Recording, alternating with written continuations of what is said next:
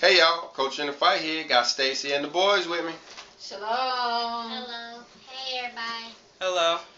And today we're going to be talking about Enoch's 364-day calendar. Okay. I believe the Lord has finally allowed us to figure out why Enoch said there was a 364-day calendar. Wow. So this is going to be interesting to find out because I know you've done a lot of research on it. So, yeah, let's hear what you got. I'm not the only one that did a lot of research. A lot of people around the world have been trying to figure out why Enoch said that there was a 364-day calendar. A lot of which have been to try to discredit the scripture, and a lot of which have been trying to prove it. I think the ones who are trying to prove that the scripture is accurate have been a little bit more quiet on the subject because we haven't been able to actually figure out why Enoch said there was a 364-day calendar. Yeah, every once in a while I wonder, how can there be a 364-day calendar when it's apparent, when it seems like a 365-day calendar works? After this class, you're going to be sure why Enoch said that there was a 364-day calendar and its relationship to the 365-day calendar. Now, just so we're thorough on the subject, we're going to come over to parallel.thebookofenoch.info and look at 3 parallel versions of the book of Enoch. Alright, when we come down to chapter 72, which is part of the book of the luminaries, we see that Enoch said that there was exactly 364 days in a year. We see it in all 3 translations. Right. He says the same thing over in chapter 74, that there are actually 364 days in a year. And in chapter 82, he says that there are 364 days in a year. So did Enoch not know what he was talking about? No, not considering that he got it straight from the angels and the Lord. We must be the ones that are out of sync. You're right, Chris. Like we read over in the book of Genesis, chapter 5 and verse 24, Enoch was not a regular dude. If you will, go ahead and read verse 24. And Enoch walked with God, and he was not, for God took him. See that part where it says that he walked with God? That means that he was actually walking with the Elohim. He was walking with the angels that actually taught him the book of the luminaries. And just like Moses, they dictated it to him, and he just wrote down what they said. Right. This would have been during the same time when you had those fallen angels that was down there teaching Cain's kids how to make war and such. But now, Enoch wasn't the only person that talked about a 364-day calendar. Moses talked about his 364-day calendar as well. And I may have given the answer already, but what did Moses and Enoch have in common? They had talked directly with angels. Yeah, the information that they wrote down in their books was dictated to them. It wasn't like it was passed down from their forefathers or anything like that. They actually was face to face with these angels that gave them the information that they were supposed to write down. That's how the scripture is so accurate. So were they the only ones that received one-on-one dictations from the angels? Probably not, but they are the only ones in which the scripture says so. John would have heard directly from angels in the book of Revelation. I'm sure a lot of the prophets were hearing directly from the Elohim. Right. But the thing about the book of Jubilees and the book of Enoch is it says it plainly that they were getting their information from the Elohim. But anyway, let's come over to Jubilees chapter 6 and verse 32. This is Moses talking about the 364 days. Chris, if you would, go ahead and read verse 32. And command thou the children of Israel that they observe the years according to this reckoning, 364 days, and these will constitute a complete year. And they will not disturb its time from its days and from its feasts, for everything will fall out in them according to their testimony, and they will not leave out any day nor disturb any feasts. So what does that mean to you guys? Well, to me, is basically him just saying that these are the days that were given, and we're not supposed to go in and disturb any of them, to not, I guess, add any or subtract any. Yeah, and the opposite would be true too. If we actually stopped counting the year as 364 days, then we would disturb the feasts and we would disturb the seasons. Right. I think it even says that in verse 33. If you would, Chris, go ahead and read that verse. But if they do neglect and do not observe them according to his commandment, then they will disturb all their seasons, and the years will be dislodged from this order. And they will disturb the seasons and the years will be dislodged. And they will neglect their ordinances. That's right. So what is it saying? It's saying that if they do disturb it, then their calendar will fall apart. Yeah, if we stop counting the year as 364 days, just like you said, the calendar will fall apart. And then we won't know which season or which year that we're supposed to be in. Right? And read verse 34. And all the children of Israel will forget and will not find the path of the years, and will forget the new moons and the seasons and the Sabbaths, and they will go wrong as to all order of the years. So all of this as the result of stop counting the year as 364 days. So here we see how important it is. We saw over there that Enoch kept telling us that the year was 364 days long. He really didn't go into detail as to why it was so important that it was 364 days long. He just repeated it about 17 times. But over here we see Moses telling us the significance of being sure that the year is 364 days long. Right. But now, were these guys crazy? Because when you look at the imperial evidence, it says that the year is 365 days long, right? Right. Chris, what does the scientists say the days are? They say it's 365 and a quarter days long. So did Enoch and Moses not know what they were talking about? Look over here in chapter 14 of the book called The Secrets of Enoch and read verse 1. And again those men led me away to the western parts, and showed me 6 great gates open corresponding to the eastern gates, opposite to where the sun sets, according to the number of the days, 365 and a quarter. So here it is, Enoch, who was before the Egyptians, before the Babylonians, before Moses. This was actually one of the first documents ever read saying that the year is how long? 365 and a quarter. 365 and a quarter days. So the scientists try to act like they came up with that idea in Egypt or Babylon or somewhere, but all they had to do was read Enoch and they would have known that the year was 365 and a quarter days. But wait, he said a few minutes ago that it was 364 days. Right. Is he confused?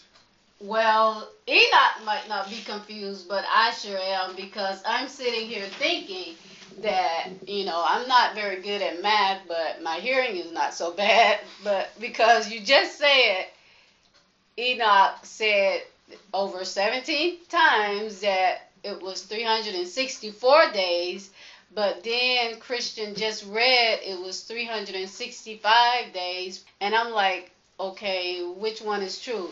Is he not crazy? So, what's going on? What's going on here? Matter of fact, when we jump down to chapter 16, we see him say it again. If you would, Chris, read verse 3. And it goes through the western gates in the order and number of the eastern, and accomplishes the 365 and a quarter days of the solar year, while the lunar year has 364. So, Enoch is pretty squared away. He knows the exact timing of the moon. He knows the exact timing of the solar year. But over in the other books of Enoch, just like Moses was telling us that we're supposed to reckon the year being exactly 364 days, and we know that they weren't crazy. So how is it that they're both true? I don't know. I'm confused. So is the rest of the world on this subject. A lot of people have been confused on this subject. A lot of people have gone and used it in order to discredit the books of Enoch, to discredit the sacred calendar altogether, to create a lot of havoc because of the lack of understanding for these verses here and how it is possible that we could have a 364-day year. But I'm here to tell you that today, on this very day, that our Father has allowed us to understand what this is actually talking about. And he didn't give this information by way of a dream or a prophecy or some type of vision or even some secret knowledge or some private interpretation. It's actually written in the scripture for us to see. We really just have to look at it. So you're saying that he wasn't necessarily hiding it. It's just that we haven't read it for ourselves. Right. We didn't do the research or we didn't do the work to find it. Exactly. Like we were talking about earlier, the imperial evidence points to a 365-day year.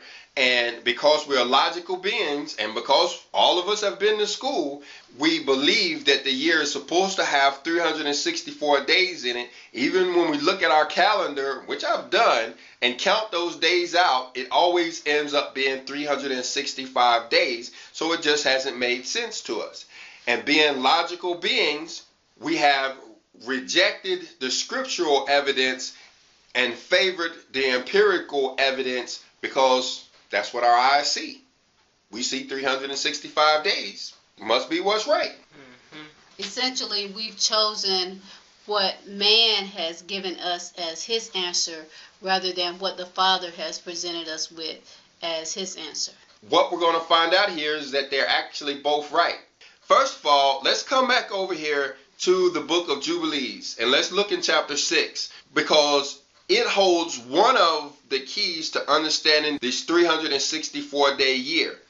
You remember how it was telling us is that if we stop using the 364-day year, that our years will become dislodged? Yeah, that was over in the words of Moses, yes. Yeah, and it says, and they will disturb the seasons and the years will be dislodged. What does that mean to you that the years and the seasons will become dislodged? That means that we'll be following the Jubilees on the wrong year and the feast in the wrong season. Exactly. You'll be celebrating a feast in the wrong season. If you don't remember the 364-day year, you will be celebrating the feast days in the wrong season. Now, to understand what it's talking about when it's talking about the seasons becoming dislodged, we have to understand that the earth has a wobble, that it wobbles on its axis. Have you ever heard that before? I have never heard of that. I've never heard that the earth has a wobble. I've heard of it every once in a while, but it doesn't come up very much. All right, let's watch a short video on the subject. The Earth's axis of rotation, or the wobble effect. Let's begin by talking about the Earth's axis. The Earth rotates on an axis. The axis is tilted at an angle of 23.5 degrees. The Earth rotates around its axis once a day. The tilt of the axis affects when seasons occur. When the axis tilts toward the sun, the northern hemisphere experiences summer, while the southern hemisphere experiences winter. In half a year, the Earth will revolve elliptically counterclockwise around the sun, while the axis stays tilted at 23.5 degrees. When the axis tilts away from the sun, the northern hemisphere then experiences winter, and the southern hemisphere experiences summer. The axis of rotation, also known as the wobble effect. The Earth's axis has an axis of rotation, and, just like a top, the axis spins. The angle does not change, only the direction of the axis. The axis of rotation will complete a full cycle approximately every 26,000 years. Therefore, in 13,000 years, the occurrence of the seasons will be opposite than it is from this year. Therefore, in 13,000 years, the occurrence of the seasons will be opposite than it is from this year. After 26,000 years, the axis of rotation will have completed a full cycle, and the occurrence of the seasons in the Earth's orbit will start over. In relation to the stars, the Earth's axis currently points toward the star Polaris. Due to the axis of rotation, the Earth's axis will be pointing somewhere near the star Vega in 13,000 years. All right, so did y'all hear that? Mm-hmm. It's saying that the Earth, it has a wobble. Just like a top. And did you hear that it says that in 26,000 years, the wobble will take a full effect and we'll be right back where we are in this season.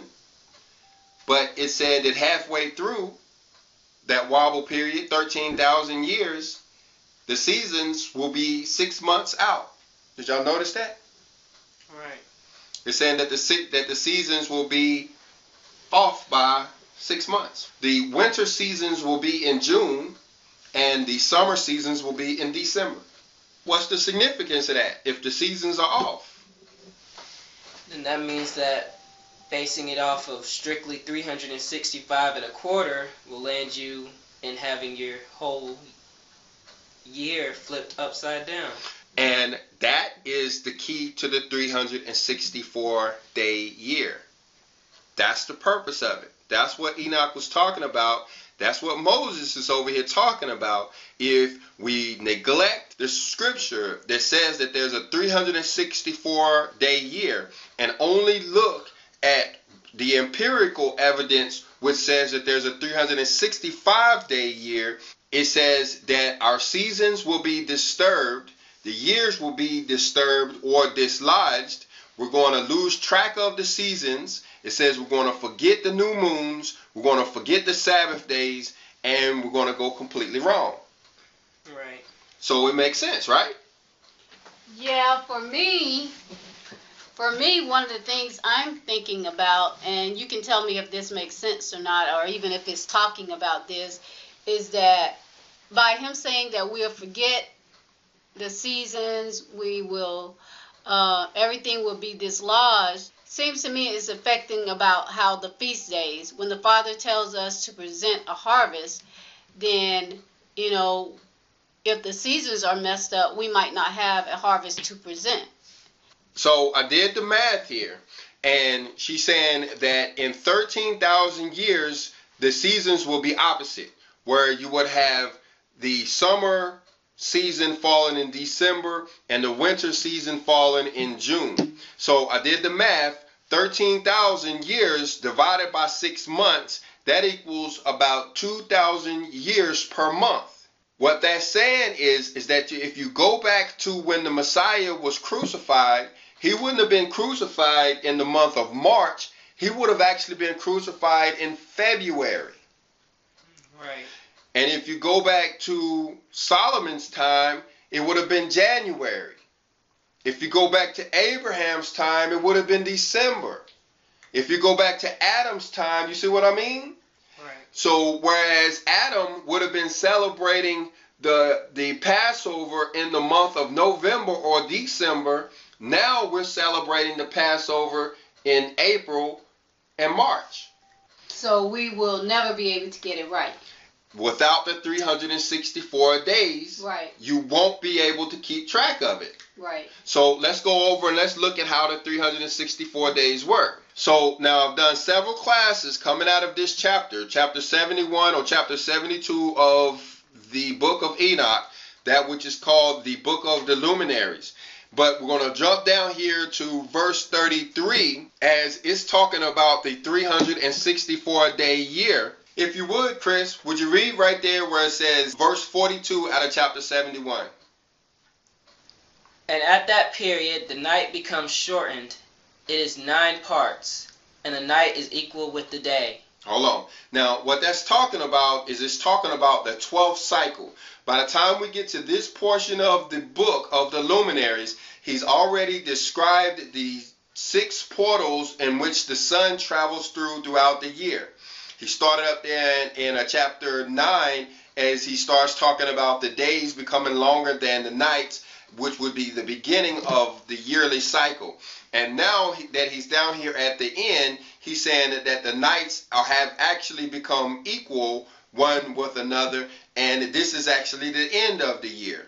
The year is precisely 364 days. So what he's saying is the day in which the night and the day becomes equal, that's the 364th day. Right. So that's how you calibrate your year.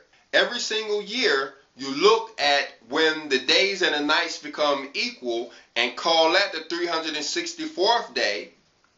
And the next day will be what day? That would be the first day of the year. That will be the first day of the year, and that's what calibrates your year every single year. You will never get off track by doing that. That's the only way you're not going to get off track. Right, because of instead of calibrating your year off of, say, a clock, which is going to keep going even though it may be wrong, you're recalibrating every year so that you never get off track. You never get off track. Every single year, you're recalibrating the year.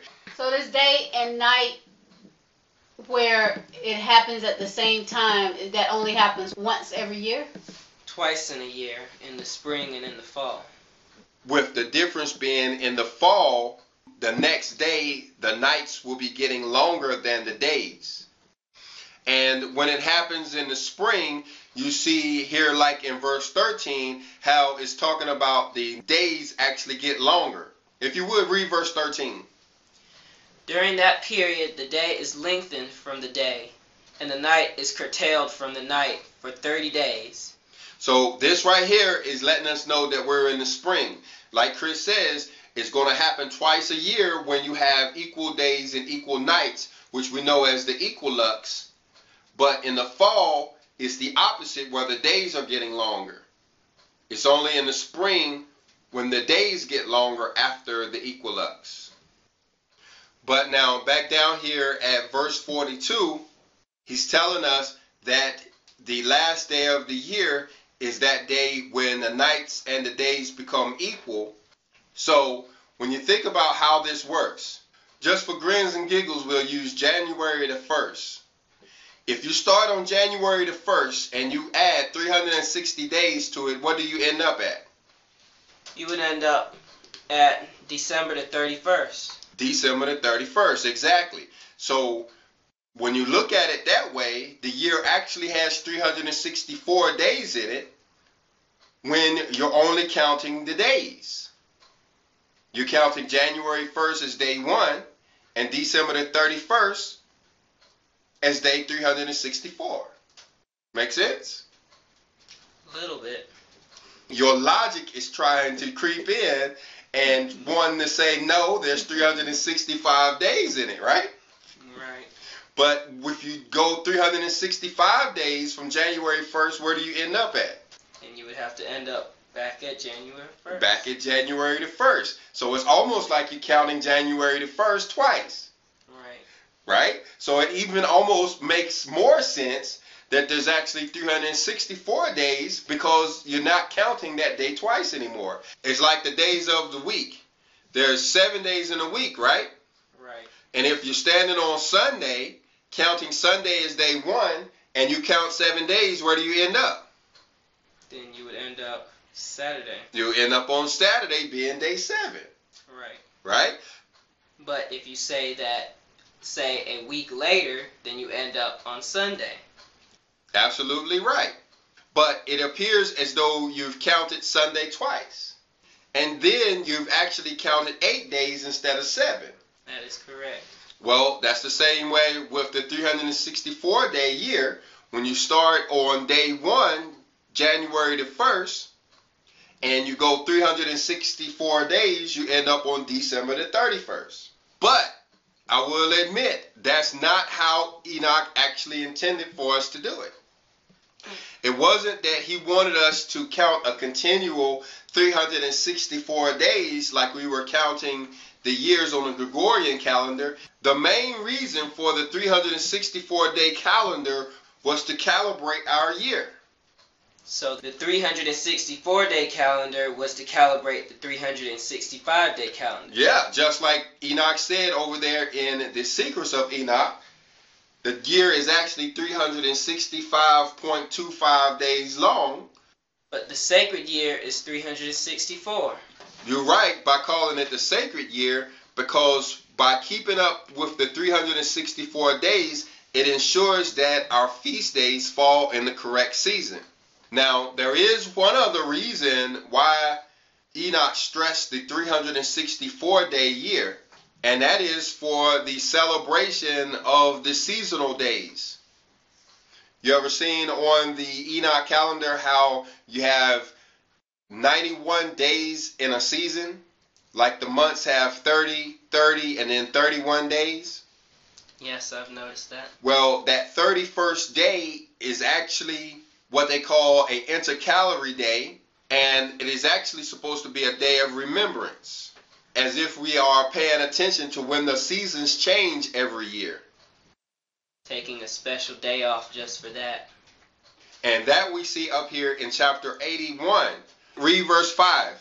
With respect to the progress of the sun in heaven, it enters and goes out of each gate for 30 days, with the leaders of the 1,000 classes of the stars, with the 4 that are added and appertain to the 4 quarters of the year, which conduct themselves and accompany them at 4 periods. So what this is talking about is the division of the 4 seasons of the year. It's saying that each month has 30 days in it, but there is an additional day that we really need to consider. Read verse 6. Respecting these, men greatly err, and do not calculate them in the calculation of every age. For they greatly err respecting them, nor do men know accurately that they are in the calculation of the year. Talking about these 4 additional days. You know, there's many people who will say there's 360 days in a year. They're not thinking about these 4 intercalary days, but we're seeing here how important it is to remember these days. But indeed these are marked down forever, 1 in the 1st gate, 1 in the 3rd, 1 in the 4th, and 1 in the 6th, so that the year is completed in 364 days. So here is how we're getting the 364 days when you're thinking about each one of these months having 30 days in it. And we're not talking about a lunar month. This is just talking about the yearly calibration with these 4 extra days added in there. Now, what he goes on to say is that we're actually supposed to be celebrating these 4 additional days right here, remembering these days each year. So not only are we supposed to calibrate the year based on these 364 days, but we're actually supposed to stop, pause, and remember the different seasons as they come about. Starting with the Equinox, going 30, 30, and then 31 days before we have a celebration as we get ready to enter summer. And then another 91 days as we get ready to go into the fall. Another 91 days when we get ready to enter the winter. And then the last 91 days before we get ready to enter spring. And he even goes on to name the angels that are over these seasons. But again, it's mainly for us to remember and never to forget these days at all. So there you have it, the 364 days. What do you guys think? Well, for me, it's kind of exciting to know that, everything that Scripture says is right there available for us to glean from it, that the Father actually put this information there for us, and how He told us that if we do if we do go astray and we start messing up these seasons and days and Sabbaths and stuff, that this would happen.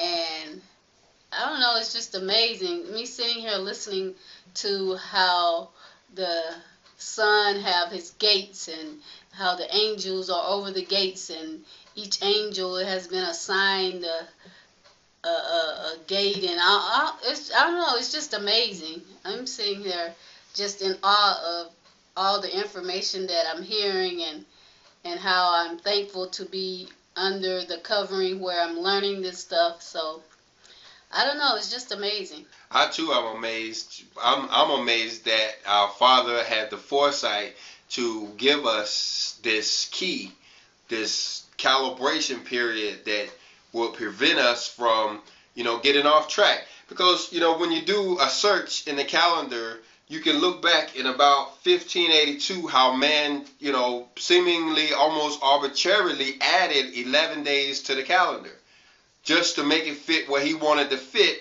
I think his vernal equinox was off and falling on the wrong day, but he changed it so that it fell on March the 21st.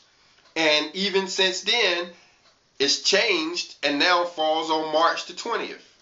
So even with all their recalculating and trying to be precise with it, they're still not getting it right every year. And they're not going to get it right. They're going to keep having to recalibrate this thing. Every 500 years or so, we'll get a new calendar.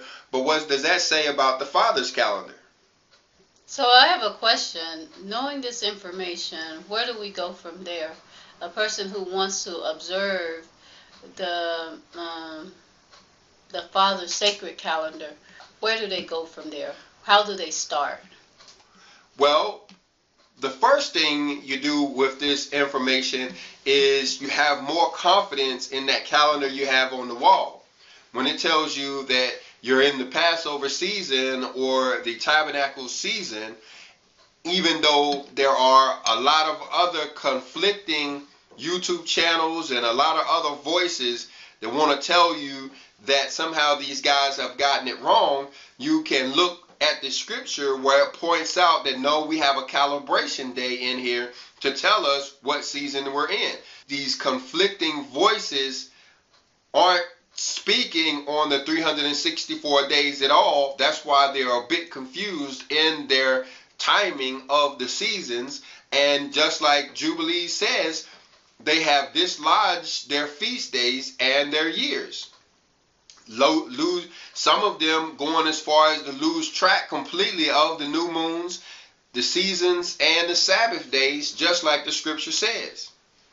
And then once you understand those, then all you really need to do is go over to Leviticus in chapter 23 and see what it is that we're supposed to be doing in those seasons.